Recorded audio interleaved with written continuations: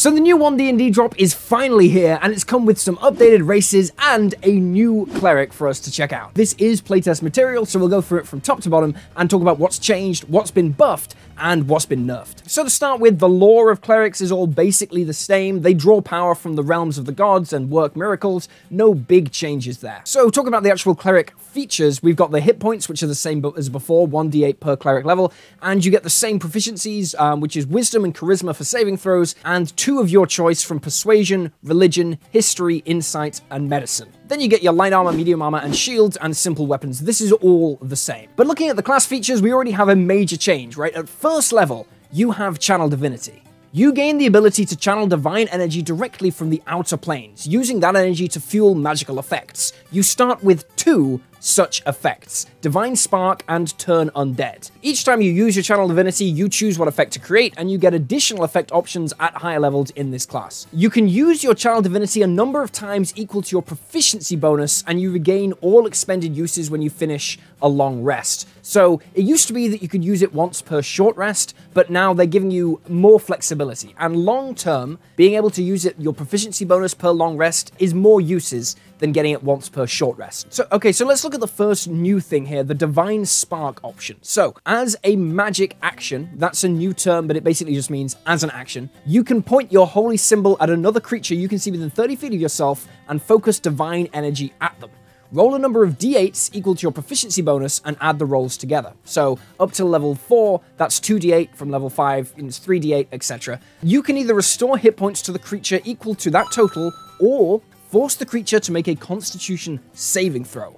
On a failed save, they take radiant damage equal to the total, and on a success, they take half that damage rounded down. So basically, you can always use your Channel Divinity to either heal an ally or damage a creature. I like the versatility there. Then you also get Turn Undead. As a magic action, you present your holy symbol and speak a prayer censoring undead creatures. So I guess you can't do this under the effect of silence. That's worth noting. Each undead within 30 feet of you must make a wisdom save. If they fail, it is dazed for 1 minute or until it takes any damage or you are incapacitated or die. So the dazed condition is a new thing.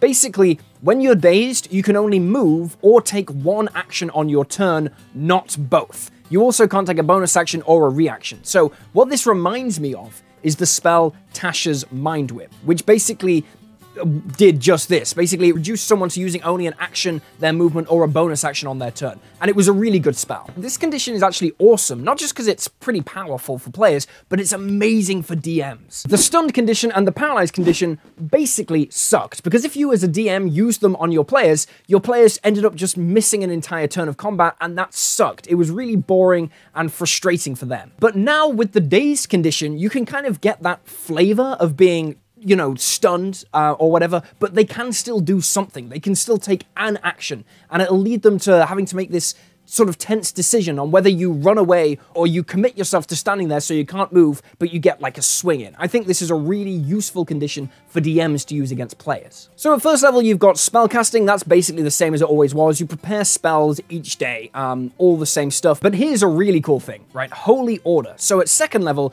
you have dedicated yourself to one of the following sacred roles, either on your own as part of a religious order. So you get to choose one of these. Protector. Trained for battle, you gain proficiency in martial weapons and heavy armor. This is an amazing ability. It used to be given to some clerics with their subclass choice at level 1. Obviously, subclasses have been moved around, we'll get to that in a second. But now any cleric can pick this up if they want from level 2, which if you're just playing a cleric normally, the difference between getting it at level 1 and level 2, it doesn't really matter. So I don't see this as a nerf to clerics. This is actually a buff because now all clerics have access to it. Alternatively, you can take the Scholar Holy Order, where you get proficiency in 2 skills from among Arcana, History, Nature, Persuasion, and Religion.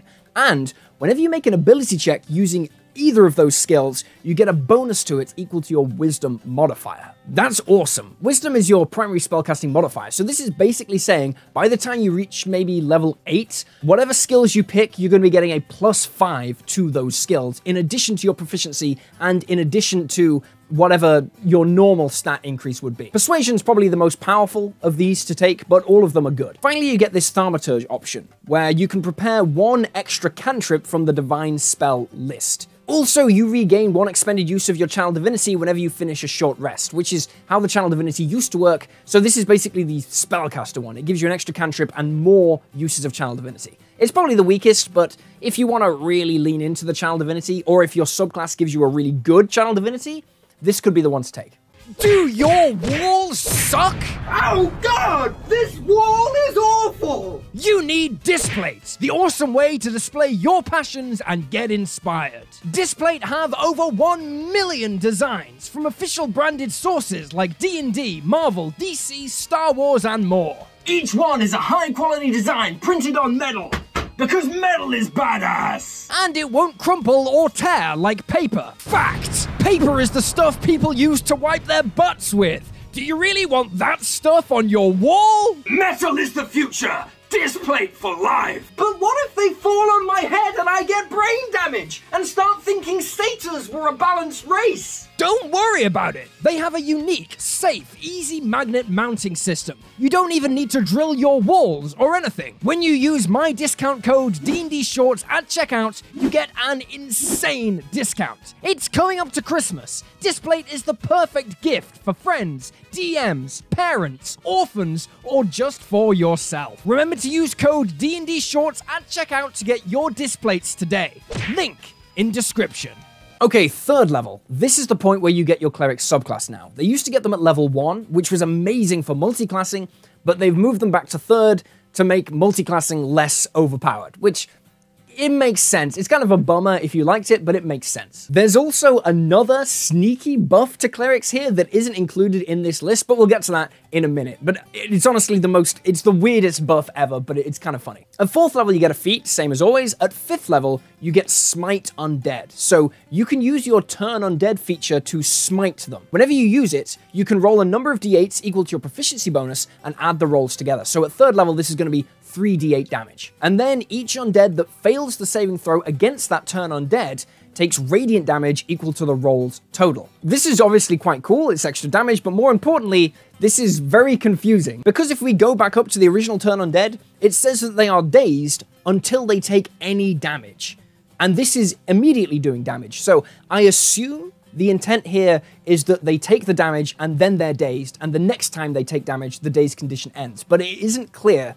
And it needs to be clear because I can imagine some very finicky DMs saying, oh, no. If you ever use this Smite Undead feature, you can no longer daze undead, which is kind of rubbish. They'll obviously need to correct this in the future because even though I think it's kind of obvious that the damage would take first and then the daze condition would happen, the fact that it isn't clear in the rules is a problem. So, you know, that's something to give them feedback on. Anyway, this Smite Undead seems to be replacing the old version, which basically instantly killed any undead that were CR 1/2 or lower. This one's obviously weaker if you consider that the old one instantly killed stuff, but it's better because the old one only affected really weak creatures, whereas this affects all undead. So as you get more powerful, this one is going to be the better one to have. At 6th level, you get your Cleric subclass feature, and then at 7th level, you get Blessed Strikes, which we've actually seen before in Tasha's Cauldron and everything. Whenever a creature takes damage from your cantrips or an attack with a weapon, they take an extra 1d8 radiant damage, but you can only do this once per round. It's basically an amalgamation of the old Divine Strikes and Potent Spellcasting. It works out at about an extra 1.5 damage, which is not nothing considering it's every turn for free. Then at 8th level, you get a feat, and at 9th level, you get your next Holy Order. So basically, whichever one of these you picked before,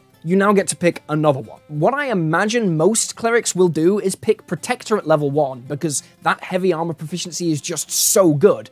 And then, now you're level 9, your wisdom score's nice and high, your proficiency bonus is getting pretty high, you're gonna pick up the Scholar one to really buff a couple of skills, because they'll instantly be really good. That is, of course, assuming that you didn't get some completely ridiculously overpowered Channel Divinity out of your subclass at level 6, but we'll get to that in a moment. Then at 10th level, you get another subclass feature, and at 11th level, you get your Divine Intervention. Basically, as an action, you've got a 10% chance of calling God and having them show up and kick ass. It says the DM chooses the nature of the intervention, and that the effect of any divine spell is appropriate, so you can effectively cast a 9th level spell without a spell slot using this feature. If we just take a really quick look at the high-level divine spells you might be able to grab with this, things like True Resurrection, Power Word Heal, Mass Heal, or maybe most excitingly, Gates. Literally, you can open a gate to your god and they can step through and kick ass, which is pretty cool.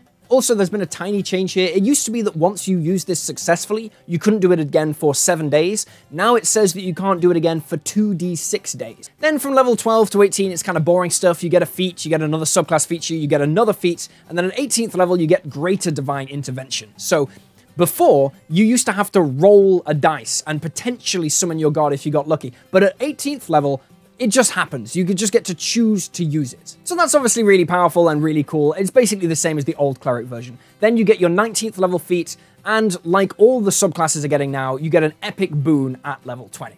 The one they recommend is Boon of Fate, which is probably one of the slightly more powerful ones. When another creature that you can see within 60 feet makes a d20 test, that's an attack roll, ability check, or saving throw, you can roll a d10 and apply the number rolled as a bonus or a penalty to the d20 roll. Once you use this benefit, you can't use it again until you roll initiative or you finish a short rest or a long rest. So you can do this every single combat, basically. It's definitely going to be good. This is an average of a 5.5 reduction or buff to something, which is usually going to be enough to force a creature to fail a key saving throw. Obviously, that one's really powerful, but I do also like the Boon of True Sight, which just gives you True Sight out to a range of 60 feet. It's not disgustingly strong or anything, but True Sight is really good, and there's definitely some tactics and shenanigans you could pull if you ran a level 20 campaign and everyone took this. Okay, so we got to talk about the updated Life Cleric subclass, but first, I want to talk about the most surprising buff in this whole thing for clerics. Spiritual Weapon.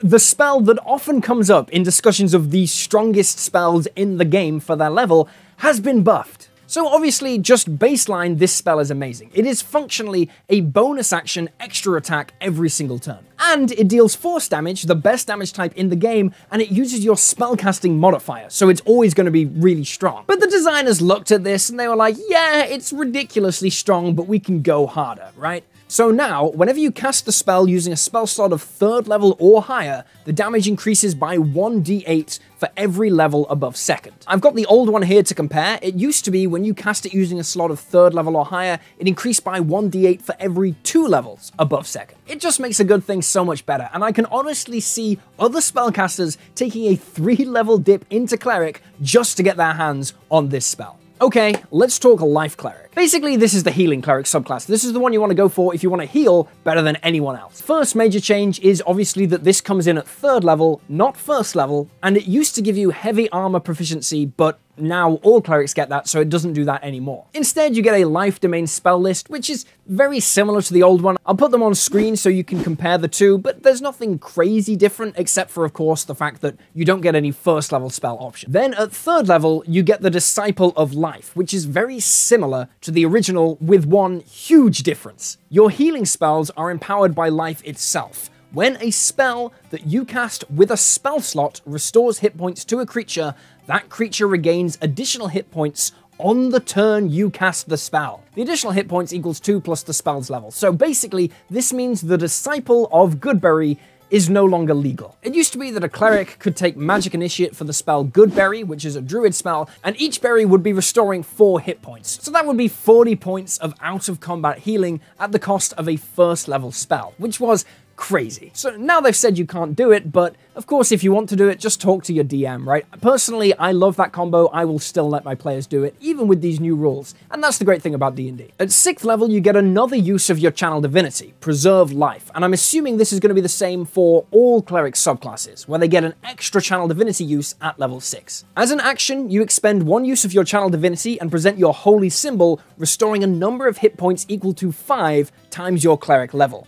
Choose any creatures within 30 feet of yourself, including you, and divide those hit points among them. This feature can bring a creature's current hit points to no more than its hit point maximum. So the only real change I can tell between this one and the original is that this one works on any creatures, whereas the old one didn't work on constructs or undead. At 10th level, you get Blessed Healer, and it's basically the same as it always was. When you cast a spell that restores hit points to a creature on the turn you cast it, so no Goodberry, you little minx trying to break the rules, you regain hit points equal to 2 plus the spell's level. Obviously, the real difference here is you used to get this at level 6, and now you get it at level 10, so it's 4 levels late. Finally, at 14th level, you get Supreme Healing. When you would normally roll 1 or more dice to restore hit points to a creature with a spell that you cast with a spell slot, you don't roll those dice. Instead, they just get the maximum. So basically, every healing spell you cast is always going to restore the maximum, which is almost doubling the efficiency of all your healing spells, which is very powerful. This is also the same as the old version, but this time you get it at level 14, not level 17. So that's 3 levels early, which is pretty nice.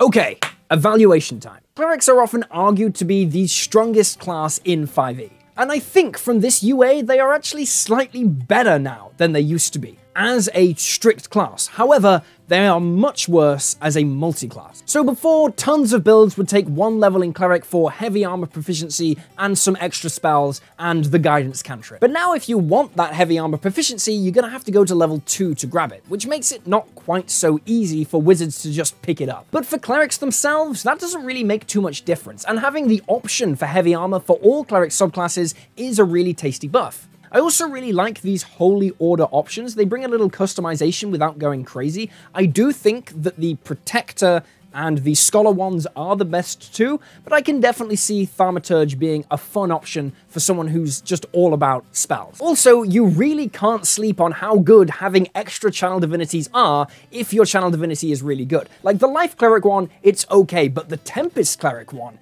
is insane. That's the one that maximizes the damage of any thunder or lightning spell. And if the Tempest Cleric makes it into One D&D being basically the same, that's gonna be crazy good and way more fun, because you get to play with that ability much more often. Remember to check out the DM's secret weapon for hundreds of pages of awesome D&D content for you to add to your games. This month's issue includes a full rules expansion to the game featuring signature spellcasting, letting players craft their own spells named after themselves. You can check that out by clicking the link up here or down there, and I'll see you soon where we talk about the 3 updated races presented in this Unearthed Arcana. Remember to check out other videos on the channel. Thanks for watching, and I'll see you next time.